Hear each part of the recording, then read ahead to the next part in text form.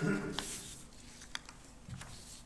couple of lines in that hymn each verse that I find really challenging, but I love the lilt of it, I'll put it that way. And I noticed for the first time the idea of God's love binding us like a fetter. You want to be free, here's the chain you need. This is the leash we should all be on. We should be held fast by the love of God. That's a captivating idea.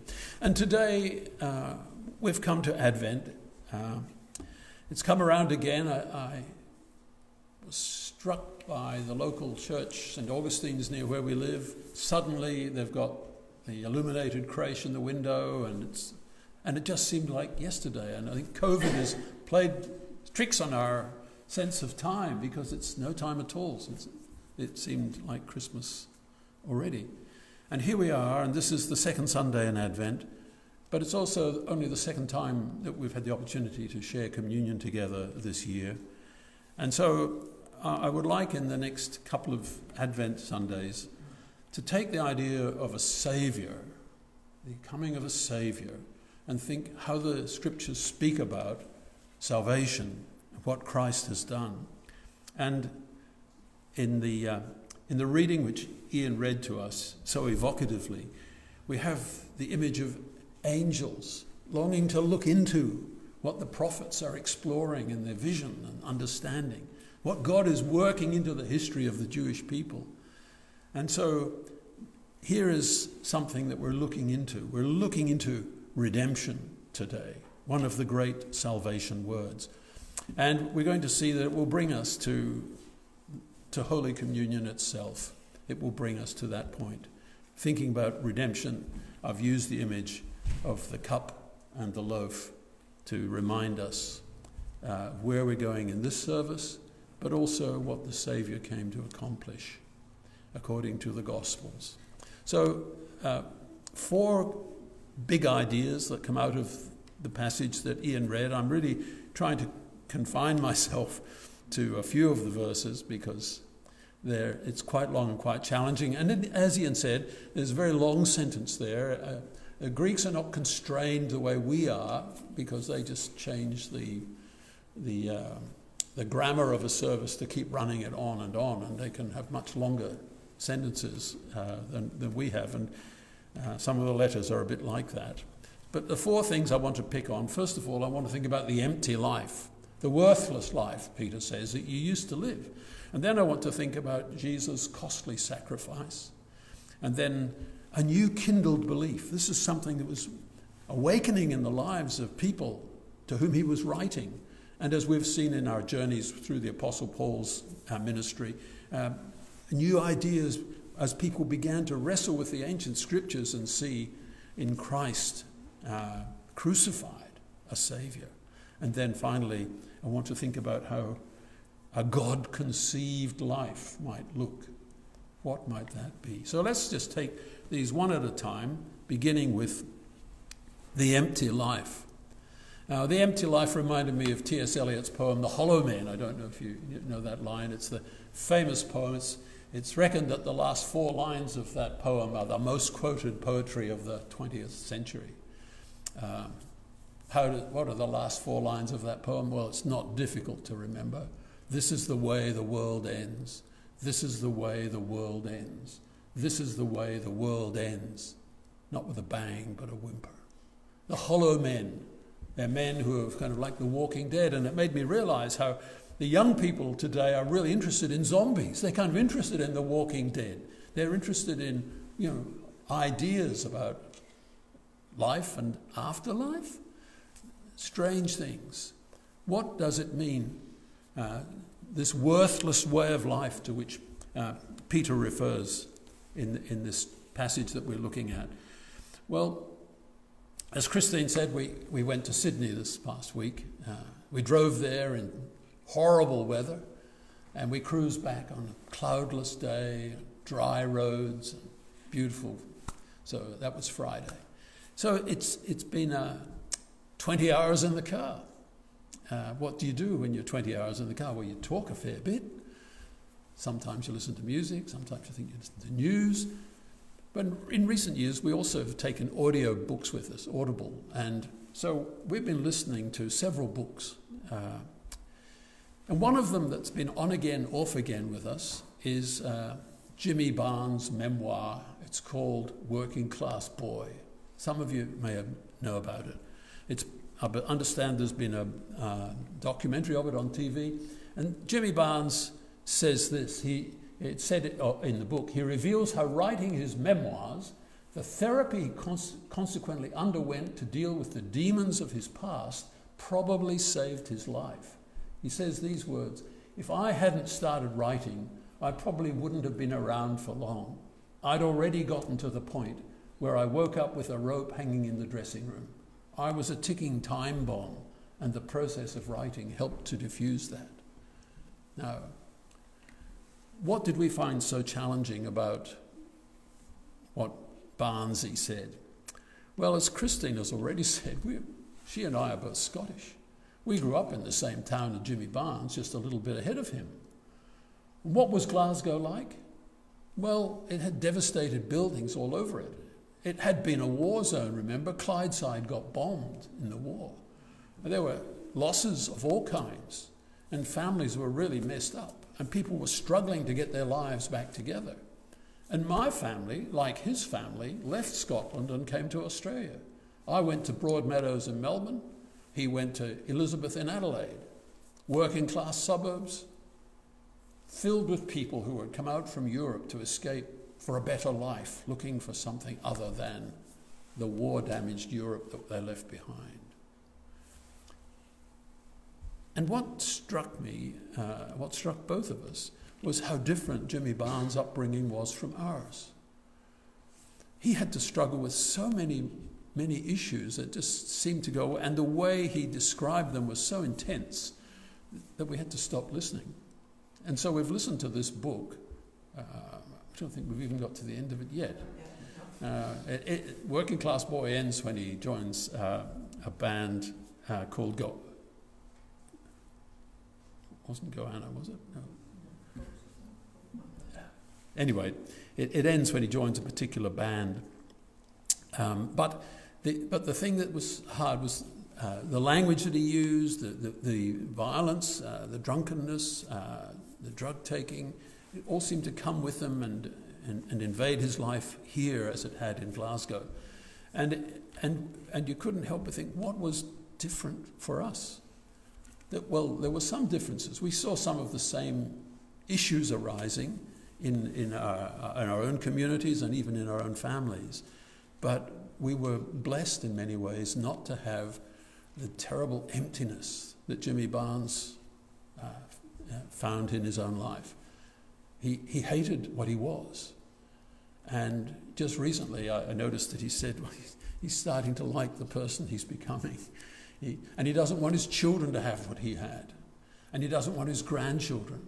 And if you were listening to him during the lockdowns, the long lockdowns that we had here, you'll know that he and his wife put out songs for us to listen to and to cheer people up. And it was just a lovely gesture on his part to bring something better into the community that he felt had helped him so much. So I just want to say that it is possible for life to feel really empty. And people look for meaning and purpose. Does my life have value? What makes me of any value at all? And we know that it's because God has created us in his own image. He's created us for himself. And part of that means that we like to connect to other people. We love being in community. I've only met 2 people in my life who were hermits. And one of them, although he lived isolated, he always wanted to get together. I had to pick him up on the Scottish island of Mull and take him to church because he didn't want to miss church, even though he was a hermit. And there were only 4 people in church that day. It's great to have a crowd today. So God has made us for himself. And unless we discover that, we're going to find our lives empty. As St. Augustine said in the 4th century, you have made us for yourself, and our hearts are restless till they rest in you. But the second thing that I want to draw attention to is what I've called Jesus' costly sacrifice. Now, it's Christmas. Christmas is coming. And I've said that this is Advent. This is the time of the year, remember, that Christ came to us. I noticed that the British ministers who were deciding on a slogan for COVID at Christmas had the slogan, "Don't take COVID home for Christmas." But they decided it was too sectarian because not everybody celebrates Christmas. So it's "Don't take COVID home for the festive season." It doesn't have quite the same ring to it. But we think about Christmas. The world has been invaded in a way by the birth of a child that has challenged us all. We call it Advent, this period of time as we in the church come near to the birth of the Christ child, the child who has changed our world. And if Tom Holland is to believe, who is changing it still in his great book, Dominion, how did Christ become so influential in the world? Well, as Christians, we believe in what we call the incarnation. I use the old font because I thought it would look a little bit more Christmassy. I don't know if it does or not. I normally use a font that's clearer to read. So what we're thinking of here is in Advent, there's a long-awaited and strangely foreshadowed thing in the Hebrew Scriptures. It has to do with being purchased with his own blood. And this is the sacrifice. Those of you who were here 2 weeks ago will remember I used this slide because this is the expression St. Paul uses when he's speaking to the elders of the church in Ephesus in Acts 20. And the idea of God having the ability to purchase with his blood, or the blood of his own one, it could also be translated, is a challenging idea.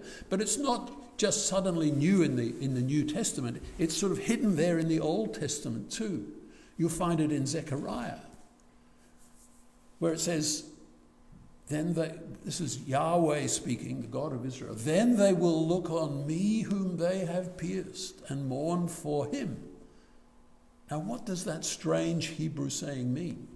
Scholars have struggled with it, and they've found ways of trying to give it expression. But what it says is, "They will look on me whom they have pierced." And there are other places as well where we get hints of something strange happening. And that's what brings us to the cross of Christ. And so I used this slide last week. But I'm concealing that for the moment because we're going to be thinking in Advent of the birth of a child as human as you and me, in that he bleeds and dies, that he's thirsty, that he weeps. All of those things that are so human, Jesus does too.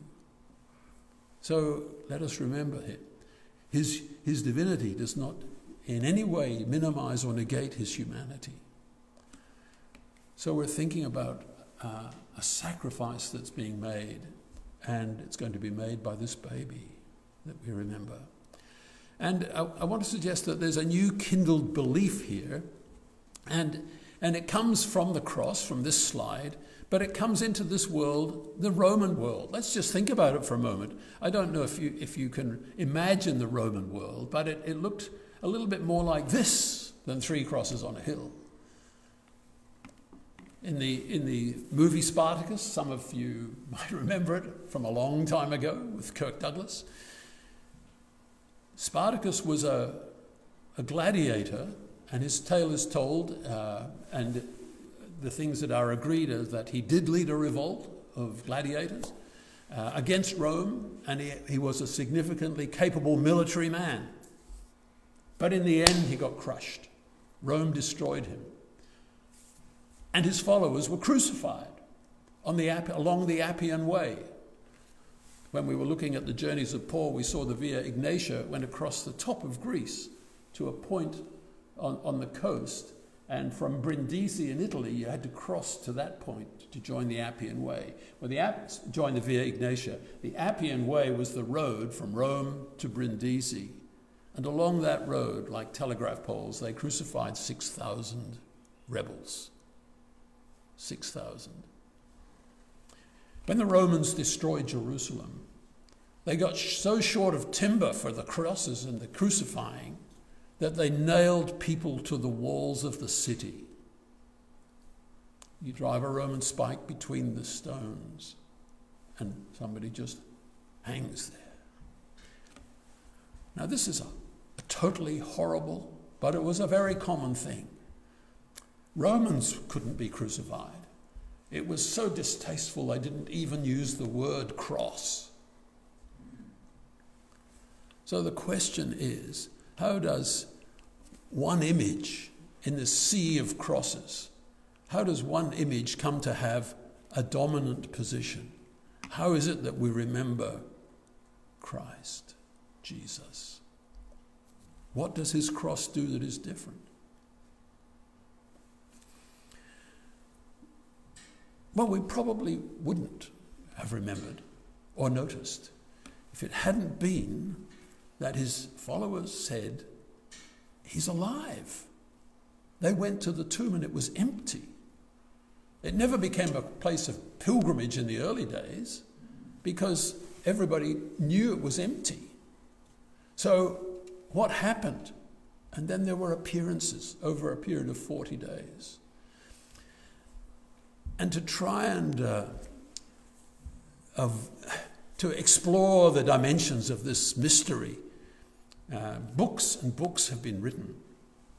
And the simplest of all of all the resolutions to the complicated issue is that if we receive the resurrection of Jesus Christ, it explains why the tomb was empty, why the disciples were changed, the existence of the church. If we come up with any other idea, and there are lots of other ideas have been suggested, one was that Jesus merely passed out on the cross, and they took him down quickly because they wanted the bodies off the crosses before the end of the day, and in the coolness of the tomb, Jesus revived.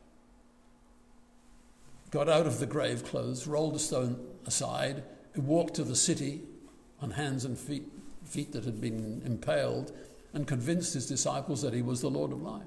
That was Venturini's suggestion in the 1800s. Other people said it's just made up, it's just a fantasy. But if it was just a fantasy, can you square that with the disciples actually willing to die for this cause? Especially those who knew from the inside of the story, who said they had seen the Lord. It's very hard to square that psychologically. And so here we have this great challenge that Christ is risen. The church affirms that Jesus died, the Messiah is crucified. They didn't expect the Messiah to be crucified. They had a whole lot of string of would-be messiahs who were crucified, who died and were passed aside, and then they said, well, maybe his brother is the Messiah. In the 100 years before the time of Christ, the Maccabees, you've heard that name, there were 7 brothers, and each one might have been the Messiah, but when they died, they said, no, he wasn't the Messiah. But something was different when Jesus was crucified. It was a claim that he was risen. And not only that, that he will come again, and he will put the world to right. Messiah, of course, just means, it's a Hebrew expression for the word Christ. And these are Christian affirmations. Christ is crucified. Christ is risen. Christ will come again. These are the things we celebrate. They were not a surprise to Jesus. When he celebrated the Last Supper with his disciples, he arranged for them to collect the donkey. And he rode into Jerusalem to fulfill the prophecy of Zechariah chapter 9. Your king comes to you, humble and riding on a donkey, on a colt, the foal of a donkey. So here we have a newfound belief that a crucified Messiah could be God's way of speaking to us through the pain and the suffering, through enduring it, through the shedding of his blood, to the giving of his life, an invitation to believe in a costly sacrifice made for us. And so that brings us to a God-conceived life. Now, how does God conceive life? What does it mean to be alive, really? What is our life? And what can we give for our lives? I mean, how amazing it is. And there's so much here that we could sit around a table and discuss for ages. And I've penned just a few things at the end of the notes. I've said, ignorant and insufficient as we are, we have been loved from all eternity. I believe that's a Christian affirmation. We have been loved before we knew it. In fact, the wonder of an ordinary birth is that a child is ordinarily loved before he or she knows it. That's a wonderful thing, isn't it? How sad when a child is not loved or not wanted. And this love that God has shown to his human family has been actively pursuing us with redemptive intention. God wants you, and God wants me. He wants you. He wants you to be his. Jesus said, other sheep have I which are not in this fold. Them also I must gather. And so the mission in Matthew's gospel is to go out and make disciples. Tell the message. Share the good news. God has loved you and in history has acted to redeem you, to pay the price of your liberation. That's what redemption is. It's the cost of a slave in a society which was based on slavery, as the Roman Empire was. Redemption was a common concept. It's not so common today. It's almost always used with religious overtones, but it wasn't in those days. This idea of God's intention reminds me of that poem, is it by Thompson? The hound of heaven, he sought me down, the labyrinthine ways of my own mind, just about God pursuing us. And we can't escape that God is coming for us. He seeks us to know him. That the Creator could and would suffer to ensure our redemption has the power to generate love of others in the unlovely and in the unloving. What a wonderful transformation that will be. What are the markers? What shows that this is happening in a person's life? Well, I think we know that Jesus said the love of God and the love of our neighbour are the key ideas. This is the great command. Love God and let it be seen by loving your neighbour. Where is God? God is among us in his people by his Spirit. And we should be able to see the hints of Christ-likeness in one another. Just as Christine picked up on Helga McFarland and this act of generosity that is kindled in her by the love and concern that she knew her mother had so treasured. It's a wonderful thing. And so a commitment to fellow believers and the kiss of Christian love are both mentioned by Peter as you read through the letter. Loving one another, caring about one another, and at the end he says, greet one another with a kiss of love. And so it's there are markers that show that a new awareness has grown in the lives of those who truly follow Jesus and have been touched by his sacrifice for them. And at the end, of course, I've said sharing in the meal that he gives us. We share the one loaf. There's a common cup, even though we don't drink from a common cup. Even pre-COVID, we mostly didn't.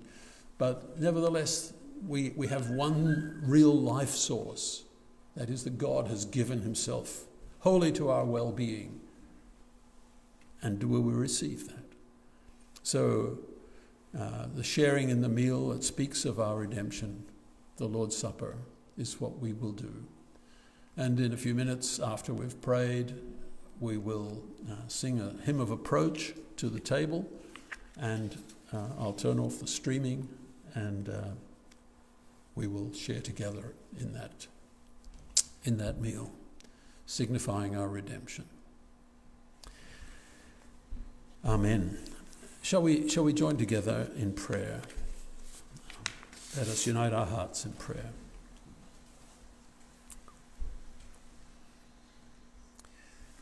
Lord Jesus Christ, you have come to us lovingly and with redemptive purpose as Mary's Son.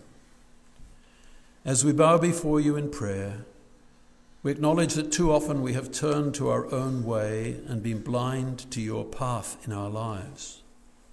Draw us with the cords of love from all that is vain and which betrays our true humanity, that we might be restored anew as your children. Forgive us our vain glory and hollow ambitions. Help us to worship only you. May we love and serve you as you have loved and served us even to the shedding of your own lifeblood. It is a thing too marvelous for us to comprehend, but lead us in our thinking and enable a genuine and earnest response to your grace toward us. Help us to taste and see that the Lord is gracious. As we read our Bibles, open our eyes to see all that you've done to restore faith, hope, and love to your world. You are yourself the gift of the Father. Open our eyes to those rich veins of truth which the angels yearn to understand. Help us to be holy in ways that you are holy, spending our lives here in reverence, not allowing them to be shaped by ignorant desires, but by the Spirit of the Lord Jesus. Thank you that no act of kindness or generosity escapes your notice. We think of the kindness of Helga McFarlane and the provision she made for the Vessel family. Help your church to be similarly generous in practical and kindly acts. In a world racked by wars and rumors of wars, we turn to you, Lord Jesus, asking that you will bring peace. We pray for Ethiopia, Yemen, Syria, for the tensions on the Russian-Ukraine border today and in the Taiwan Straits. Soften the hearts of ruthless and self-seeking leaders to see the plight of the people whom they should be serving, to see that where there is no vision, the people perish, and that sin is a reproach to any nation, and that those who live by the sword shall die by the sword. Help us in the affluent Western society to share and be generous. Forgive us our attitude to those seeking asylum in our country. Help us to welcome the stranger, to care for the widow and the orphan, to bind up the brokenhearted, and to heal the sick. As COVID continues to evolve, guide medical researchers and doctors to protective vaccines that will hinder the spread of the virus and keep the community safe, especially protect those with heightened vulnerability. Guide our leaders as they navigate the issues relating to COVID-19 in the months ahead. Help us to care for and to protect the planet so that the balance is maintained between sustainability, productivity, and amenity. Guide politicians as they produce policies that harness renewable energy and decrease pollution and waste. Help us as we weigh up our own practices in these matters. Help us also in our relationships with one another. Help us to avoid deceit and pretense, and to enjoy goodwill and honest communication that will demonstrate your reign in our lives. We commit to you our elderly, frail, troubled, and sick friends this morning. We think of Will, of Nola, of Manfred, of Ogilvy, and others, and in the quietness of our hearts we lift them and others to you.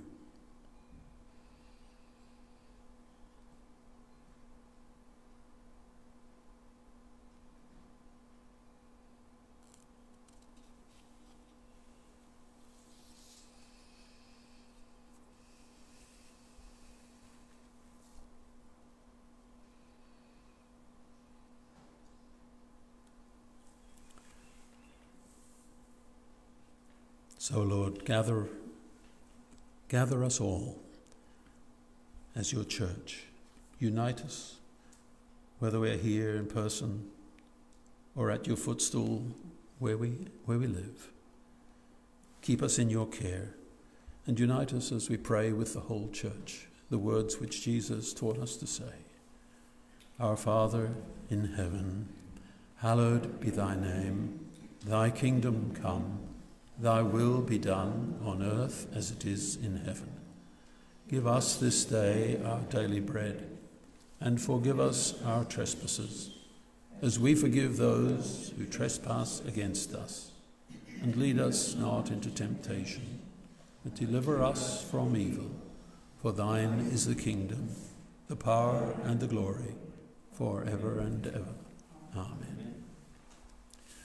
Our hymn of approach. It'd be really interesting to know how many times this hymn has been sung by members of this church, if we were to add them up. Here, O my Lord, I see thee face to face. Here would I touch and handle things unseen. So as we sing the first three verses of this hymn, we will unveil the table and I'll stop the streaming of the service. Let us sing together hymn 323, verses 1 to 3.